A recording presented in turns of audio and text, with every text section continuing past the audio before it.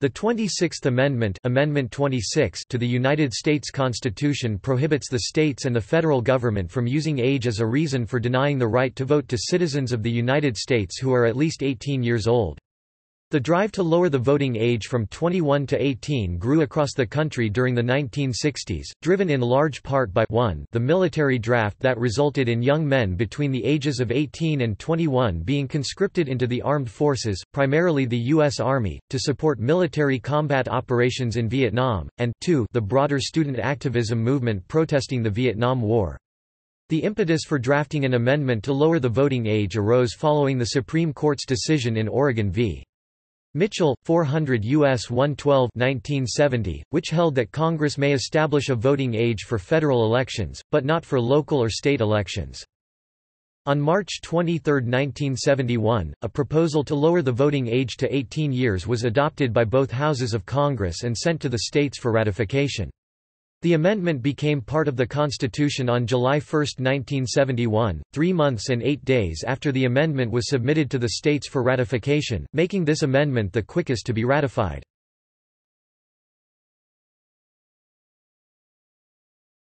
Text. Section 1. The right of citizens of the United States, who are 18 years of age or older, to vote shall not be denied or abridged by the United States or by any state on account of age. Section 2. The Congress shall have the power to enforce this article by appropriate legislation.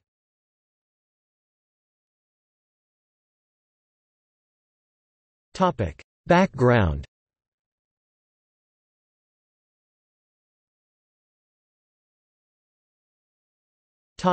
Prior legislation. Senator Harley Kilgore began advocating for a lowered voting age in 1941 in the 77th Congress. Despite the support of fellow senators, representatives, and First Lady Eleanor Roosevelt, Congress failed to pass any national change. However, public interest in lowering the vote became a topic of interest at the local level. In 1943 and 1955 respectively, the Georgia and Kentucky legislatures passed measures to lower the voting age to 18. President Dwight D. Eisenhower, in his 1954 State of the Union address, became the first president to publicly support prohibiting age-based denials of suffrage for those 18 and older. During the 1960s, both Congress and the state legislatures came under increasing pressure to lower the minimum voting age from 21 to 18. This was in large part due to the Vietnam War, in which many young men who were ineligible to vote were conscripted to fight in the war, thus lacking any means to influence the people sending them off to risk their lives. "Old enough to fight, old enough to vote," was a common slogan used by proponents of lowering the voting age. The slogan traced its roots to World War II, when President Franklin D. Roosevelt lowered the military draft age to 18. In 1963, the President's Commission on Registration and Voting Participation, in its report to President Johnson, further encouraged considering lowering the voting age. Historian Thomas H. Neal argues that the move to lower the voting age followed a historical pattern similar to other extensions of the franchise. With the escalation of the war in Vietnam, constituents were mobilized and eventually a constitutional amendment passed. In 1970, Senator Ted Kennedy proposed amending the Voting Rights Act of 1965 to lower the voting age nationally. On June 22, 1970, President Richard Nixon signed an extension of the Voting Rights Act of 1965 that required the voting age to be 18 in all federal, state, and local elections. In his statement on signing the extension, Nixon said, "Despite my misgivings about the constitutionality of this one provision, I have signed the bill. I have directed the Attorney General to cooperate fully in expediting a swift court test of the constitutionality of the 18-year-old provision." Subsequently, Oregon and Texas challenged the law in court, and the case came before the Supreme Court in 1970 as Oregon v. Mitchell. By this time, 4 states had a minimum voting age below 21: Georgia, Kentucky, Alaska and Hawaii.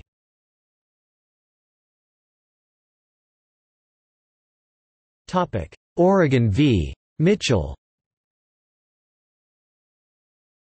During debate of the 1970 extension of the Voting Rights Act, Senator Ted Kennedy argued that the Equal Protection Clause of the 14th Amendment allowed Congress to pass national legislation lowering the voting age. In the 1966 decision of Katzenbach v. Morgan, the Supreme Court had ruled that if Congress acts to enforce the 14th Amendment by passing a law declaring that a type of state law discriminates against a certain class of persons, the Supreme Court will let the law stand if the justices can perceive a basis for Congress's actions. President Nixon disagreed with Kennedy.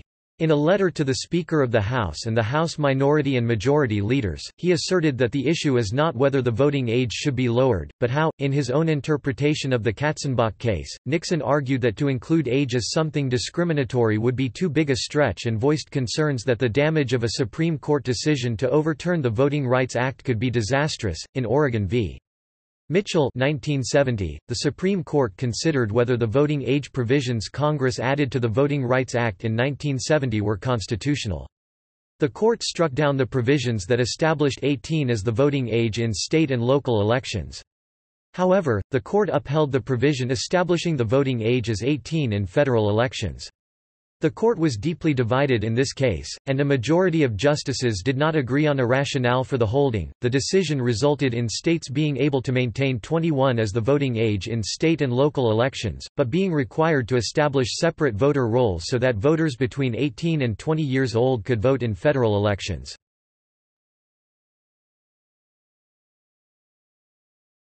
Topic: Opposition.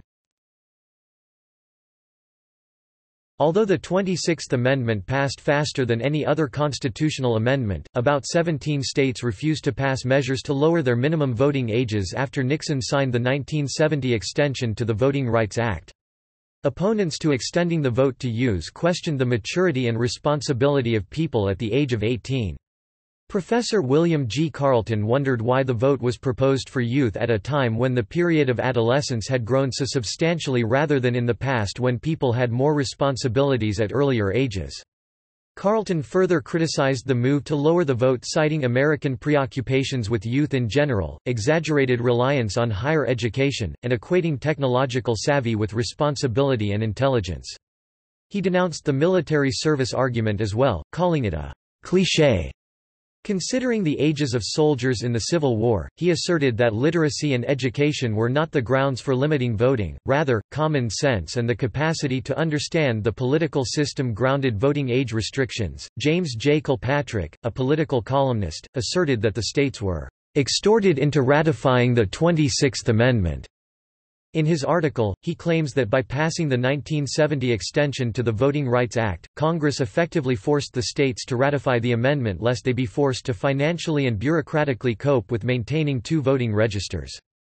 George Gallup also mentions the cost of registration in his article showing percentages favoring or opposing the amendment, and he draws particular attention to the lower rates of support among adults aged 30 to 49 and over 50, 57% and 52% respectively, as opposed to those aged 18 to 20 and 21 to 29, 84% and 73% respectively.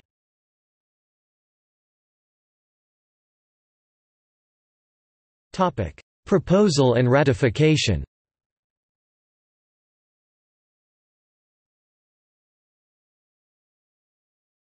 Topic: Passage by Congress.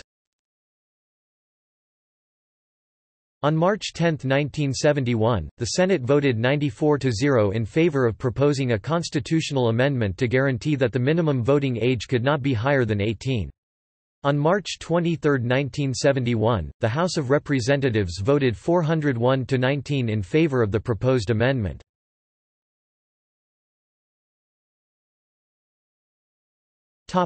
Ratification by the states. Having been passed by the 92nd United States Congress, the proposed 26th Amendment was sent to the state legislatures for their consideration. Ratification was completed on July 1, 1971, after the amendment had been ratified by the following 38 states: Connecticut — March 23, 1971; Delaware — March 23, 1971; Minnesota — March 23, 1971; Tennessee — March 23, 1971; Washington — March 23, 1971; Hawaii — March 24, 1971; Massachusetts March 24, 1971. Montana, March 29, 1971. Arkansas, March 30, 1971. Idaho, March 30, 1971. Iowa, March 30, 1971. Nebraska, April 2, 1971. New Jersey, April 3, 1971.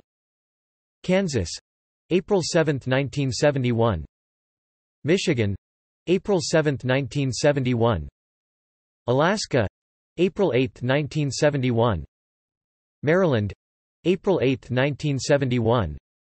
Indiana, April 8, 1971. Maine, April 9, 1971. Vermont, April 16, 1971. Louisiana, April 17, 1971.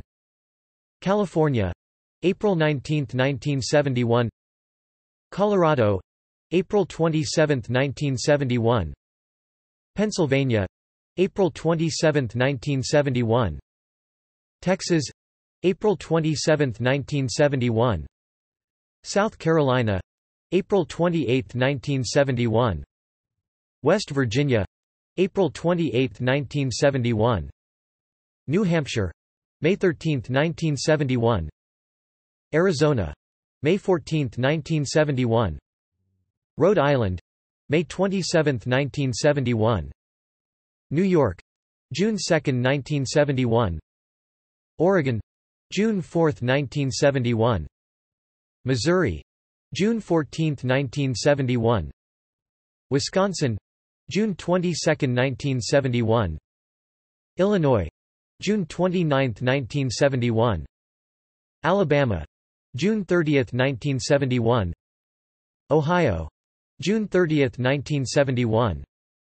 North Carolina, July 1, 1971. Having been ratified by 3/4 of the states 38, the 26th Amendment became part of the Constitution.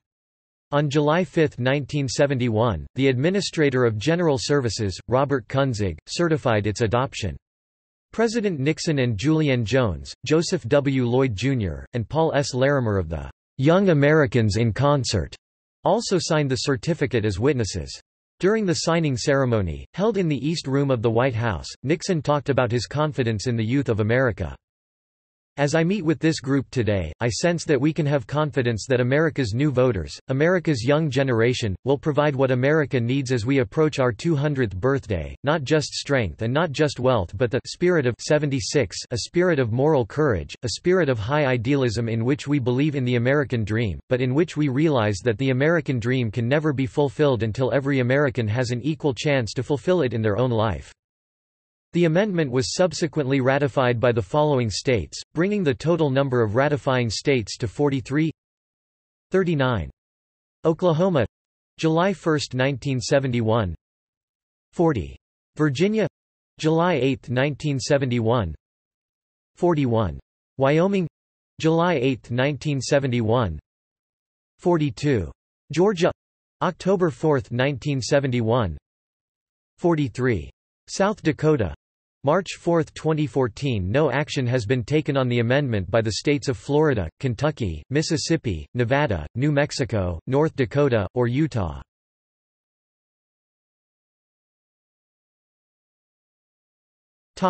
See also 15th Amendment to the United States Constitution 1870, extending vote to non-white men. 19th Amendment to the United States Constitution 1920, women's right to vote.